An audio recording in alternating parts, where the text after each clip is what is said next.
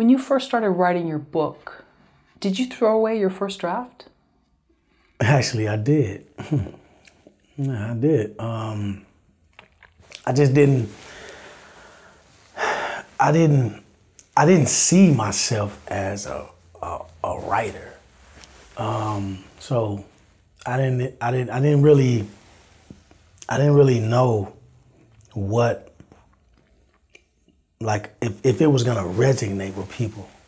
You know, it was, I mean, just simply because, you know, now that I look back on it in retrospect, I definitely think it was one of those things where it was unfamiliar territory and something new. So so in my mind, I didn't have the total confidence as a writer to think that people would actually be engaged in what I was doing. You know, I think I threw away like the first 10 pages or something like that I had wrote.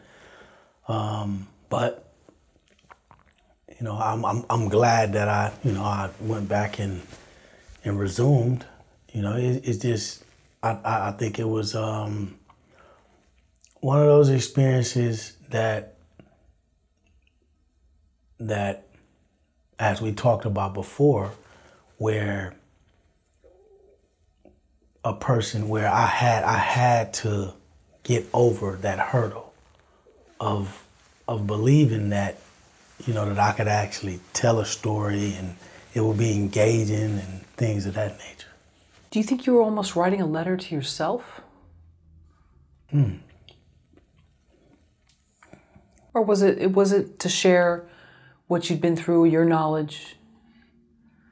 That definitely. I think that more than anything, it was me looking to illustrate stories that are realistic stories from a place that not too many people in this industry know about, you know, and I think that it was my passion for that was was to be able to speak to the masses about things that I felt were very necessary. And when I say that, I mean that, you know, a lot of times society looks at people in these environments, you know, ghettos or what have you, inner cities, and a lot of those neighborhoods and, you know, people in these situations are written off just because of lack of understanding. So I think that it's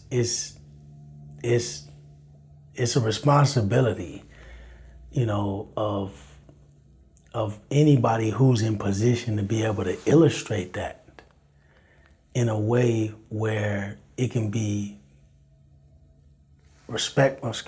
illustrated in a way where it's tasteful enough and strong enough for other people to understand why people are in those situations. And that's why, you know, I named my first movie Circumstances. So the book was called Motivation, and I named the movie Circumstances because I feel like all of the young people in that situation were in a circumstance that they were trying to get out of. And they didn't necessarily know how to do it, right? They were just going about their day and their lives trying to figure things out, as most people who are in rough circumstances do, right? So no one really knows what they would do if their back was up against the wall to a point to where you're trying to figure out how to get out of an environment where it's gun violence, drug addiction, poverty, you know, just anything that you can think of. Like what would somebody who grew up in Malibu, how would they thrive in that environment? What would if they were put in those situations and they had those circumstances impressed upon them, how would you survive? What would you do?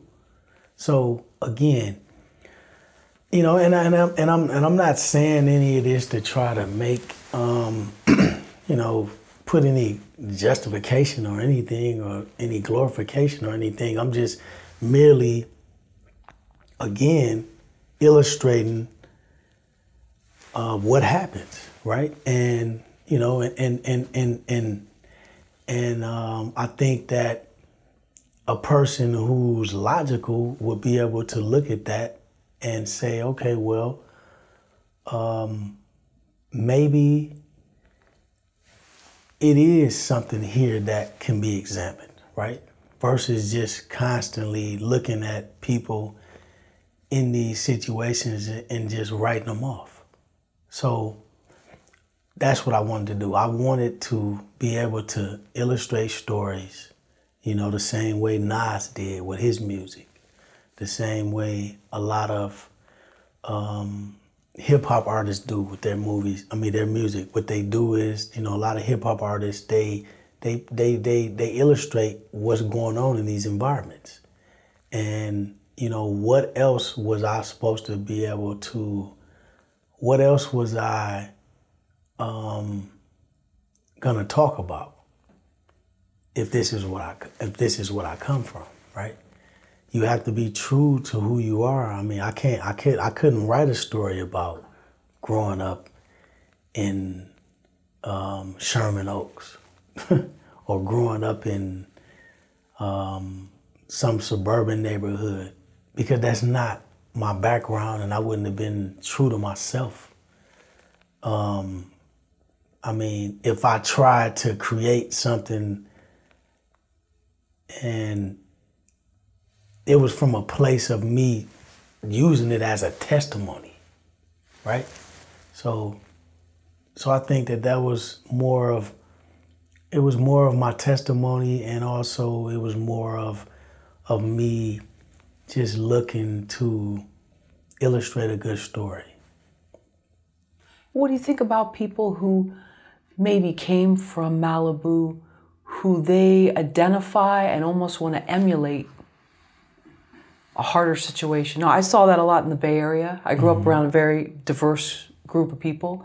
Some did come from money, some came from poverty. And I would see these people that I know that there was no problem money-wise, but they almost identified more with some of the sort of, you know, different cultures that they didn't come from, but they wanted to be that. That's very interesting to me. Well, I think that America loves a good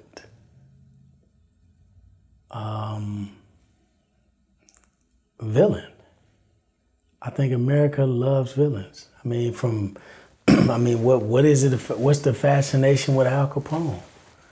What's the fascination with John Gotti? What's the fascination with, you know, a lot of these people who, you know, who did illicit things to get ahead? I think that somebody in Malibu or any other suburb, or, you know, wherever they come from, somebody who doesn't come from that and they identify with that, I think it's probably exhilarating for them, you know, because it's picture your life the way that you picture it every day, right?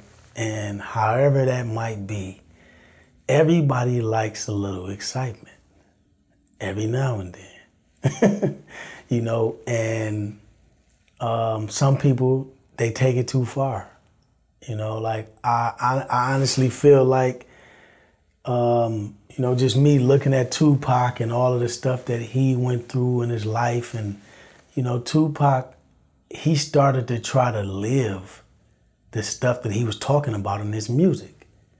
You know, he went to the School of the Arts. He had a very intelligent mother irregardless to what she was going through with drug addiction and whatnot, they instilled some good qualities in him. But he got caught up in the lifestyle, you know, and I think that's a very dangerous situation when you are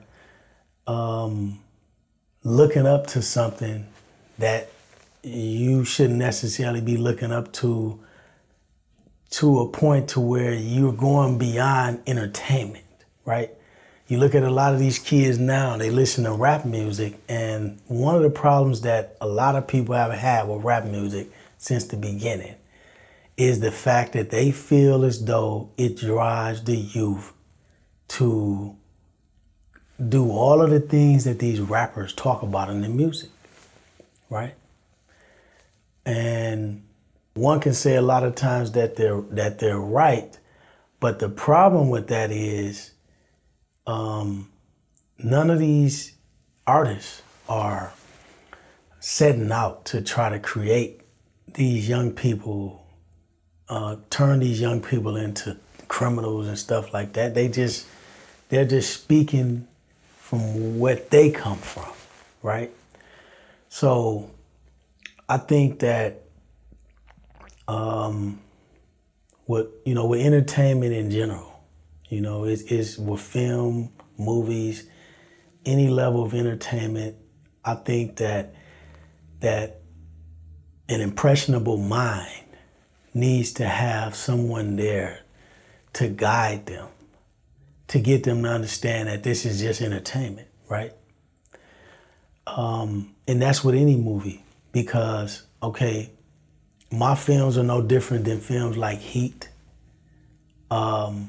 Goodfellas, like I said, The Godfather, you know, and these are American, those are American history stories, right?